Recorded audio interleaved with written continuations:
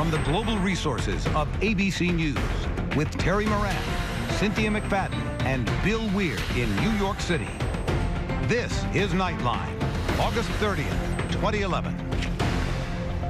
And good evening, I'm Cynthia McFadden. We begin tonight with a health crisis in a billion-dollar business, the adult film industry, where production shut down temporarily on Monday after it was revealed that an actor had tested positive for HIV. A similar shutdown in 2004 led to calls for condoms to be required in all porn productions.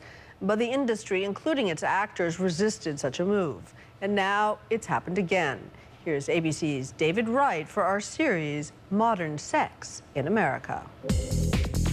It's a $10 to $15 billion industry, bigger than professional baseball, football, and basketball combined.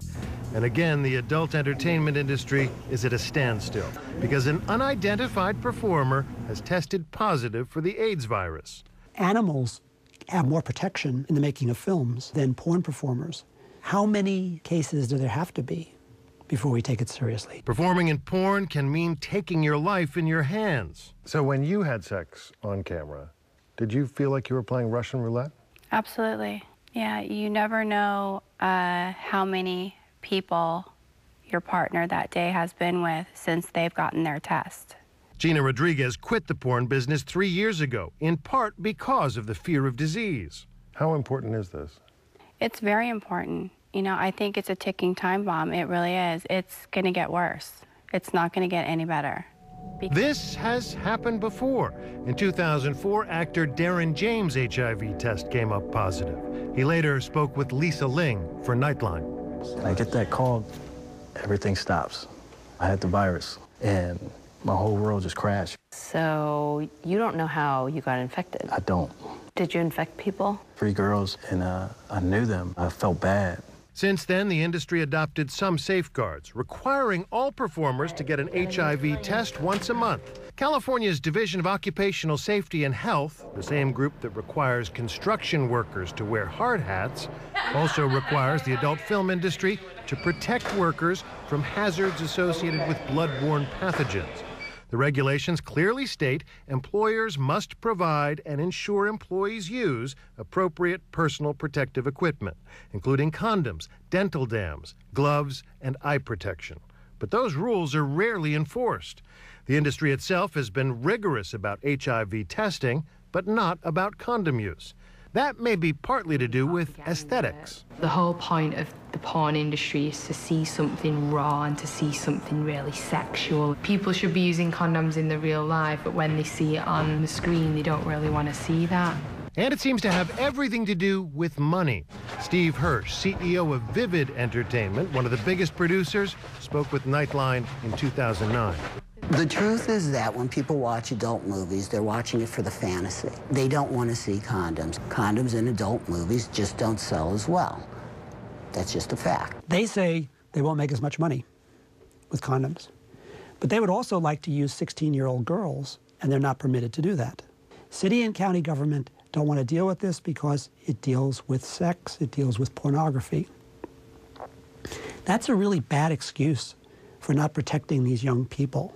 Of the major adult entertainment producers, only one studio requires condom use for all their contract stars, Wicked Pictures. Most of the companies frown upon it. If you're coming in saying, you know, I want to wear a condom, chances are they're going to take the girl that's going to do it without the condom. There have been any number of current actresses who say it doesn't bother them. Are they not telling the truth? I think they're not thinking about it. They're thinking about the money and getting work. It isn't just porn stars at risk. Many adult performers supplement their income by escorting on the side. If it's not too rude a question, how many people could you conceivably have sex with in a month? A girl could shoot, you know, 15, 20 times a month. That could be sometimes multiple partners in a scene.